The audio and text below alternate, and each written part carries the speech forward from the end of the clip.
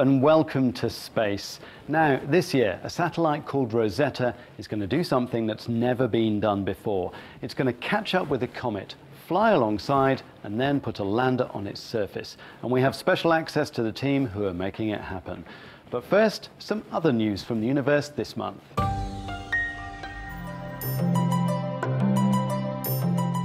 Listen carefully, this music was generated by the sun. This is the sound of Crater Live, a new radio station that translates solar activity into sound.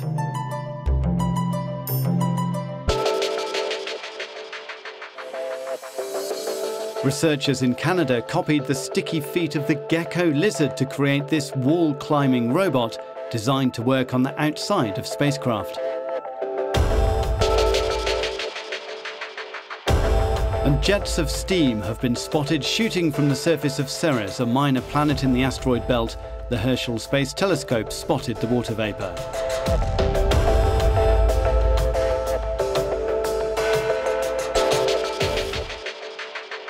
A few days ago, the Rosetta spacecraft woke up after 2.5 years of hibernation, and we were there when it happened. The eyes of the world were on the Rosetta team as they waited for their spacecraft to call home. Somewhere out in space, 800 million kilometers away, it was waking up.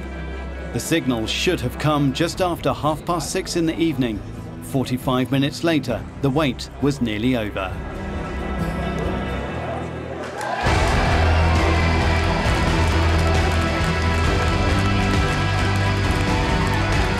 A tiny message from a distant probe and a huge relief.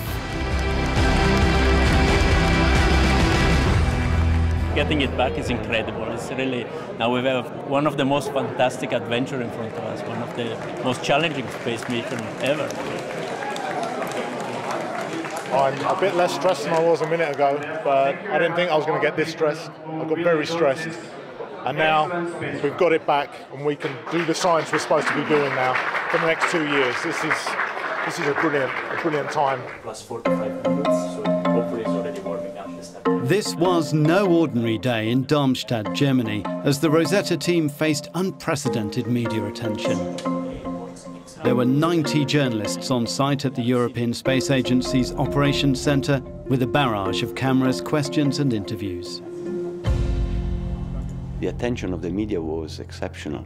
So we turned from operators into, I don't know, explanators. Also telling the people not to worry too much, while we were worried, of course, but we had to explain to the people not to worry, that everything was under control. The reason for the attention is the audacious nature of the mission. Rosetta is hunting down a comet, and once it catches its prey, it will spend a year flying alongside, speeding into the inner solar system. Matt Taylor heads the science team who made the 21 instruments which will map, scan and sample the comet in intimate detail. Okay, to give you an indication of where Rosetta is and where it's been, here's a map of the solar system. Now, in 2014, we're coming back into the inner solar system, and this is the main phase of the mission, where we really do the prime science, investigating this comet.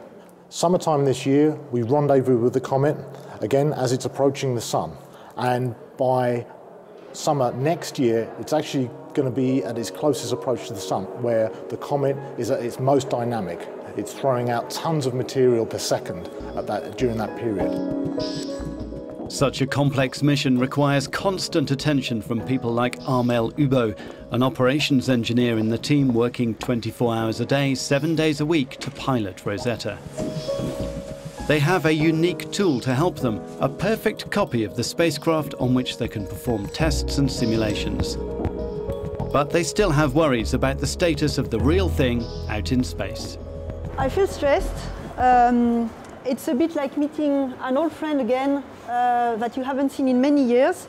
You used to know this person very well, but you don't know anymore who this person is. So both eager and a bit worried to know if it still works or not.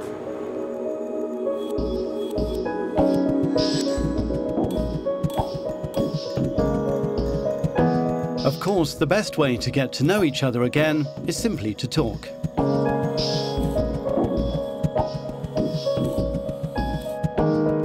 At the moment, we're using a very low bit rate, so basically it takes a long time to talk to the spacecraft. We have to talk to it very, very slowly. So one of our first activities is actually to change the mode of communication so that we can start talking much faster.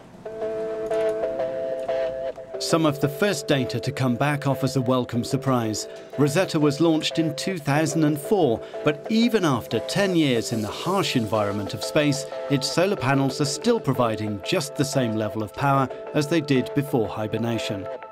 Now, a whole list of checks can be carried out. We will switch on all units on board, we will test them, we will later in springtime we will switch on the scientific instruments, verify them.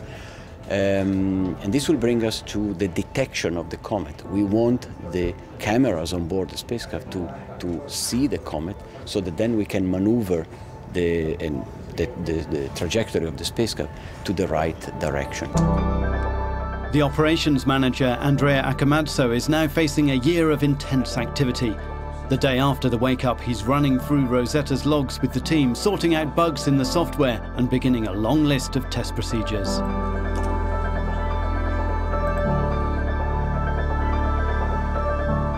What comes in front of us is still the best part of the mission: getting to the comet, stopping them there, characterize them, and demonstrate to ourselves that we are able to do it within a short period of time, and we can fly down from a low altitude above the surface. This is what we need to do. It's an enormous challenge. Rosetta won't fly in empty space. It will track around an unpredictable ball of dust and ice the size of Mont Blanc. The mission will test the technical team to the limit, but it should also take our science understanding to a whole new level. It's not just about learning about the comet. By doing that, we have this connection to how the solar system was formed, how the comet evolved within the early solar system. We can link that to the planetary formation and their evolution. The comets were there right at the beginning in the solar system. They were flung out into deep freeze, storing this information, this primordial mix of material. And that gives us a clue to, in fact, ultimately where we come from as well. We'll follow Rosetta's extraordinary journey all year on Euronews, from the first image of the comet to the moment when the lander drills into the surface, living through this voyage of discovery with the engineers and scientists who are making it happen.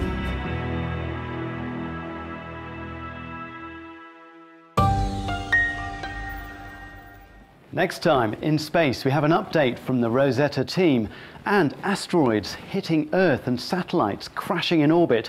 What are the risks and how are they managed? We'll find out. See you then.